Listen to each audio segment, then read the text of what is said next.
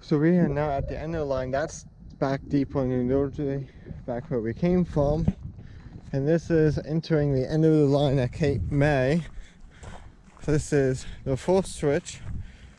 And with these, they all have a little bit of shine to them and new locks on them. This is switch 1. And then as we keep walking, every so often you can see new ties.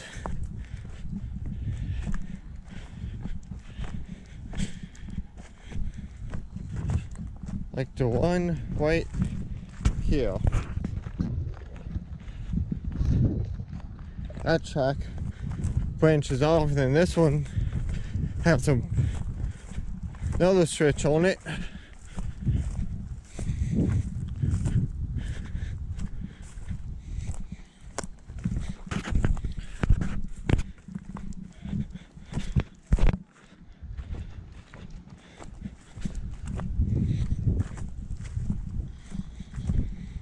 Which is right here, and again, new ties.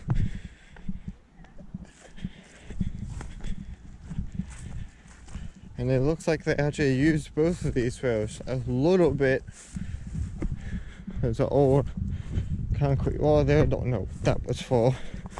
But directly ahead of us, there was an old,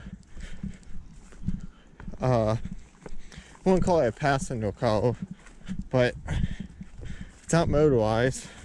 It's like a little push around people mover thing. The track that branched off back there is now going down underneath of that container into the ground. And then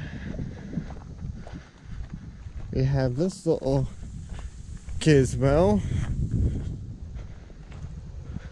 with seat belts and little step ups on it, which is pretty cool. We keep going up. That track stays right beside us until we get up to the station. There's another switch here.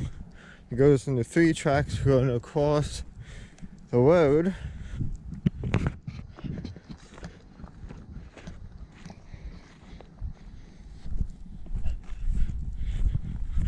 Tracks over there.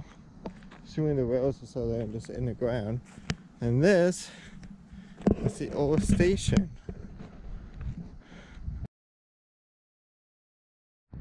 So as you can see, this middle track ends through a bumper. The one on the right just kind of fades into the ground and ends at the side, I'm assuming. And this one disappears underneath the road.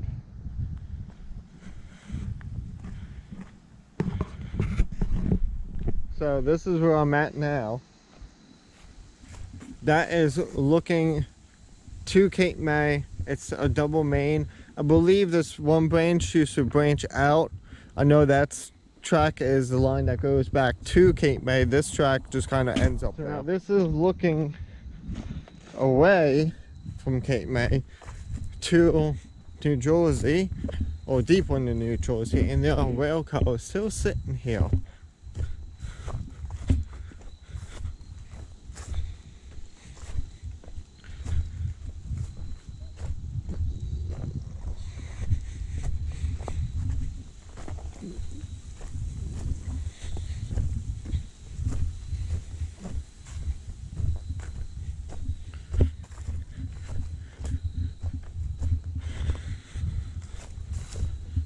As you can see, this track looks to be slightly kept up with. So if you walk down towards Cape May, there's an old signal here. It's the Cape May Tower. On my map, it says there are rail cars here, but clearly there's not. This track, as you can see, straightens out a little bit. It goes straight. This one curves and goes into Cape May to the station. So we're at the canal where the old swing bridge is.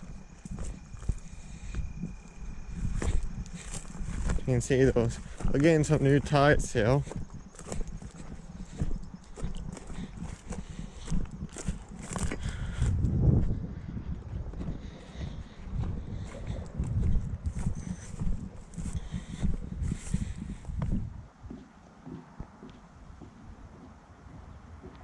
there is the swing bridge. We are now walking back towards Cape May from the swing bridge, because I see what looks like a old switch and signal up here. So here it is. It was probably just an old derailer for if the bridge wasn't set. You can actually see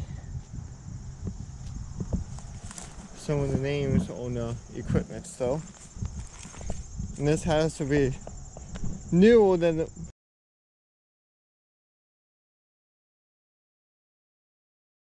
you can see right there, there is a old signal for if the bridge is set or not.